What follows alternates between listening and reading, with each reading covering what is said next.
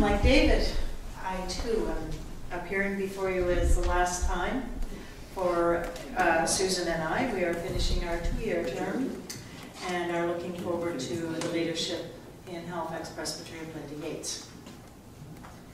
Halifax Presbytery, as most of you know, is 31 pastoral charges, and we cover from Sheet Harbour, Musquodoboit Harbour, Elmsdale, Mount Uniacke, Yonge-Court, and Sambro are the outer edges, and everything towards Halifax Peninsula from there. So we have a large and varied presbytery.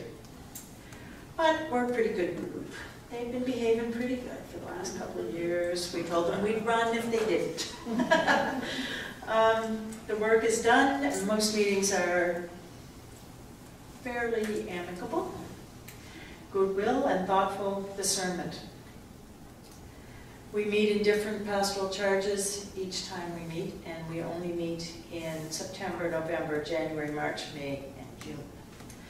And the executive meets on alternate months. Halifax Presbytery is blessed with many outreach ministries, including Brunswick Street Mission, Fairview Parent and Taught, St. Paul's Family Resource Institute, St. Luke's Freedom Renewal Center, Coverdale Center, Dalhousie Campus Ministry, and the Halifax Go Project.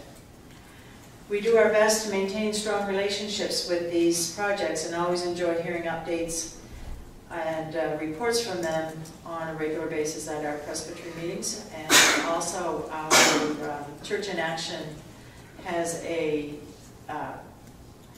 luncheon where everybody gathers from all those various ministries at one time to kind of connect with one another and with the committee.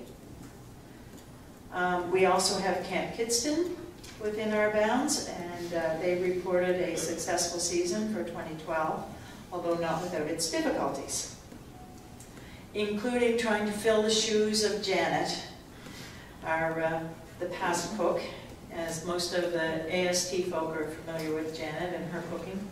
So this led to a few problems when Janet left, and we're searching for a cook again this year.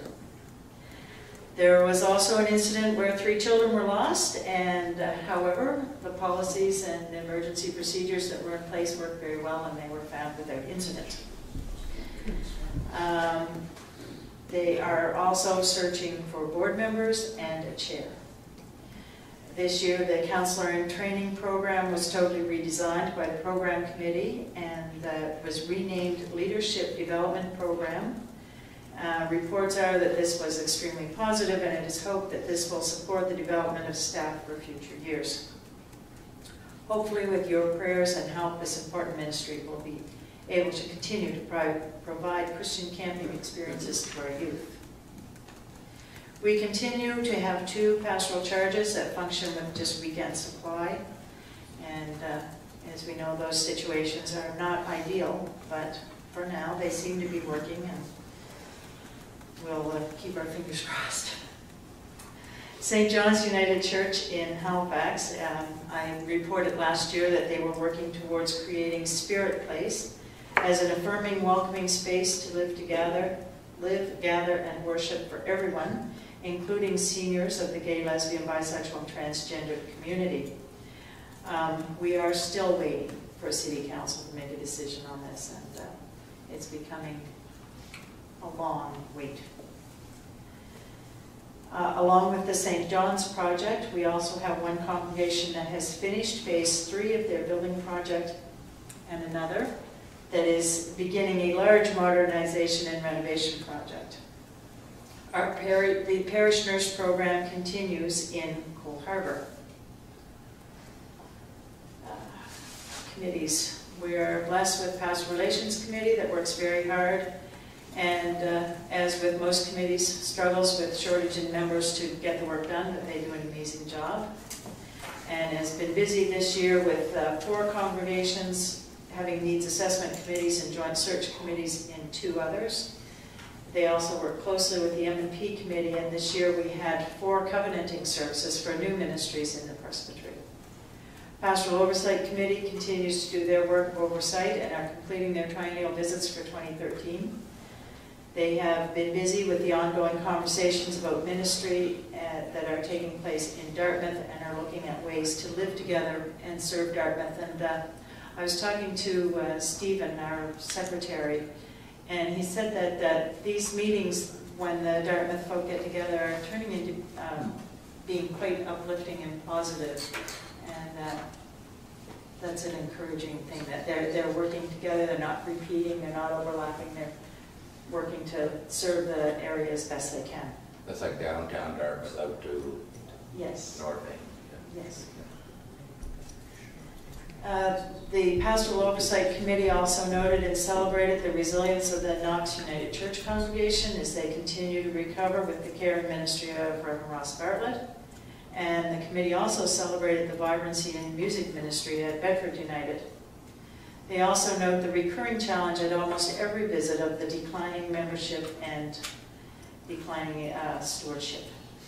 Our Education and Students Committee is busy, as all Education and Student Committees are busy. We have one ordinand this year, and there are at least 4 candidates in the process. The committee has also been working hard at rescheduling their interviews to make them a little bit, to flow a little better and be better timed to accommodate the students and their schedules. Christian Life and Growth Committee is currently making plans to offer an adult lay education program, and this will reflect the results of a successful survey monkey that was conducted within Presbytery.